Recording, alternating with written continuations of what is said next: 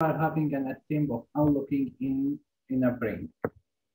So our data set include two patients with 4 trials based on vibro tactile simulation with 3 tactors. In each hand, one left and right, and one for distracting in the back. Our goal is to classify between the target, which is left or right, and non-target, which is a destructor or normal case.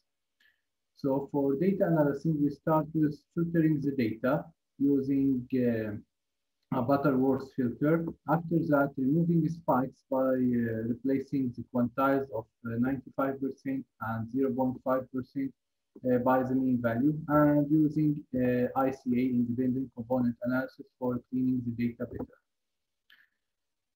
After that, we made a segmentation of the data. We take 0.7 segments with overlapping of 50%. Usually, B300 is 0.3 seconds. But the reason here is because when using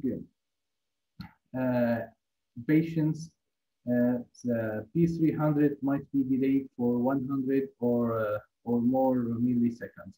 So in this case, we have a higher range, 0.7. And 50% overlapping, which is 350 milliseconds to move from an event to another event. So before pre-processing, the data was very noisy, and after pre-processing, it was very clear, and we can notice the P300 events some places. And now our data is ready for the next step, which is feature extraction.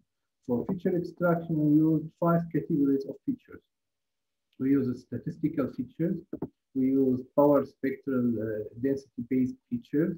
We use entropy features, which is permutation, spectral, singular value, decomposition, approximate, and sample entropy. After that, fractional dimension, using Peterson fractal dimension, CAS, and the Hugh. Finally, we go to the t-trended fluctuation analysis. Overall, we got 17 features because our data include 8 channels. We take the average of each channel to eliminate the role of the channels and to reduce the dimensionality of the system, which will increase the calculation time. For classification, we had 2 classes classifier and 3 classes classifier. First one, distinguish between target and non-target. In the 3 classes, it distinguish between left, right, and non-target. We use extreme gradient boosting for the 3 classes, and for the binary, we use SBM classifier. For the results we got, for the binary classification, we got an accuracy approximately to 60%. For the data that GTech got it low and got it high, so it's almost the same, around 60%. And for the 3 classes, we got an accuracy that's around, let's say, 70% in general.